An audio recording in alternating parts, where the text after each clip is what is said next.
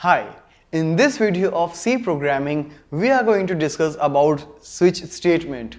As we have already covered the control flows where we were controlling the flow of a execution of a program. And regarding that only, we covered the if statement with various varieties. Now, here in this video, we will discuss about the switch statements. So basically, inside a switch, first of all, you will pass an expression which will return a value. Whatever the data type of that value is, we will start putting the cases inside the switch block which would be having the same data type. As here you can see, after this switch, we have an expression. So apart from an expression, you can also put a variable. Just you cannot put the constant value right here in the expression place. Once the variable or expression is passed, as I just said, it will evaluate a value of a particular data type. Whatever is the data type, we will start putting the cases after that. Like here you can see case keyword, and then after a constant expression. Means if I am talking about an integer expression, I can use case 1, case 2, because 1s and 2s are the constant figures.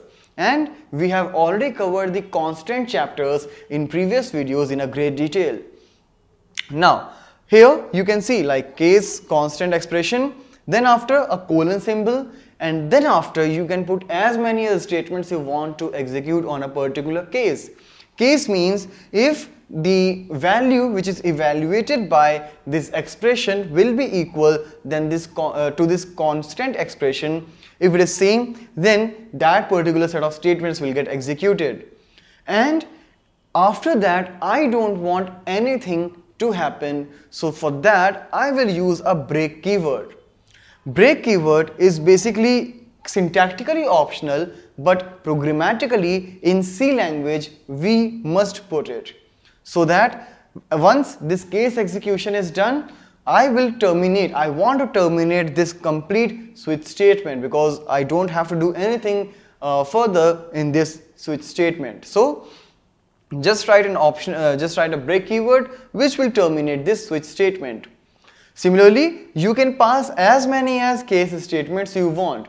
Whichever value will be compared successfully, that particular case will get executed. If none of the case is true, means none of the value is being compared successfully with any case, then we can also put an optional default. This default will be executed when all the cases are not getting matched, and then after you can put the number of statements and again the optional break keyword. The important thing which is to be noticed for this if switch statement is like it will do a short circuiting, means I will pass an expression and it will not check the case one by one. Whichever case is true, the control will directly jump on that particular case and it will be executed. Similarly, if none of the cases are getting matched, then the control will directly jump on this default block and then it will be executed. So let's see practically how and what all we can do inside this switch statement. Now here in case of switch statement, first of all I have taken a character from the user to check whether that particular character is a vowel or consonant.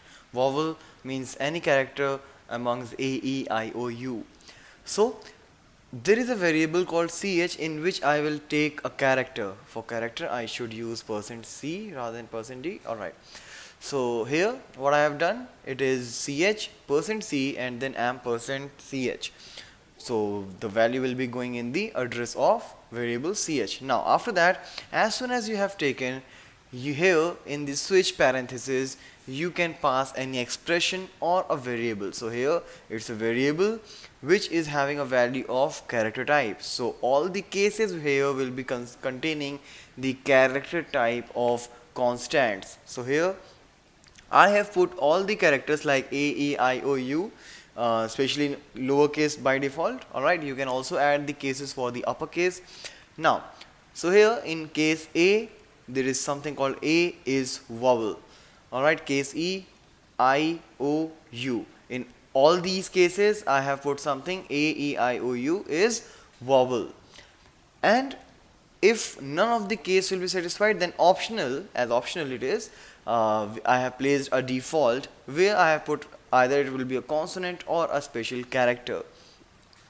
So let's first of all execute it and we'll see how the output is looking like. So let's enter E. So it is saying E is a vowel. Let's execute again. I'll say R. It's either consonant or special character. Alright.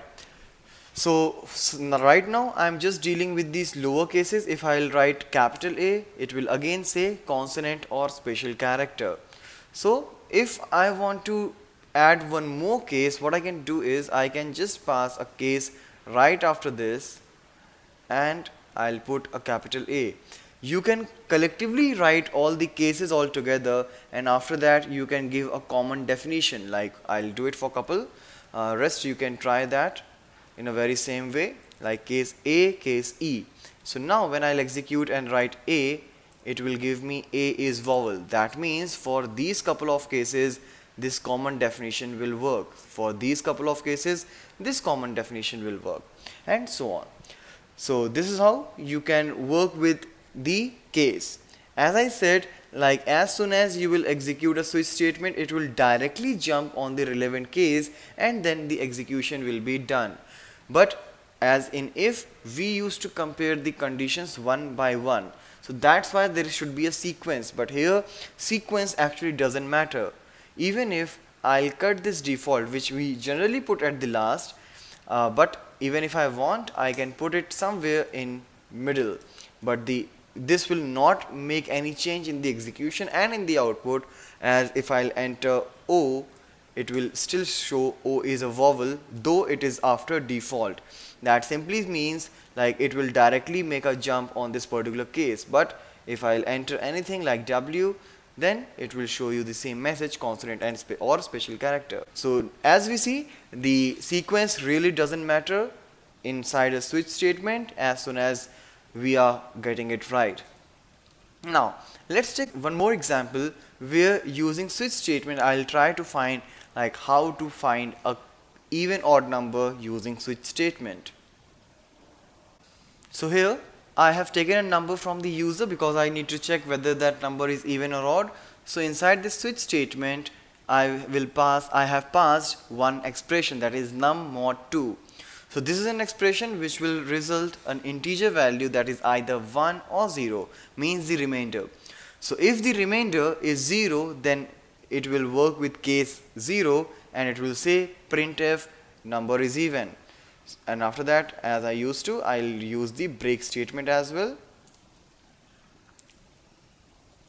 So let's execute, and if I'll enter 34, you see number is even. Again I'll execute, say 45, number is odd. So as I said, like you can anytime put any variable or an expression in this switch statement, and in the cases there must be a constant. Now let's see one more scenario. What if I will remove this break statement? So let's execute this, and you see there is no syntactical error or warning.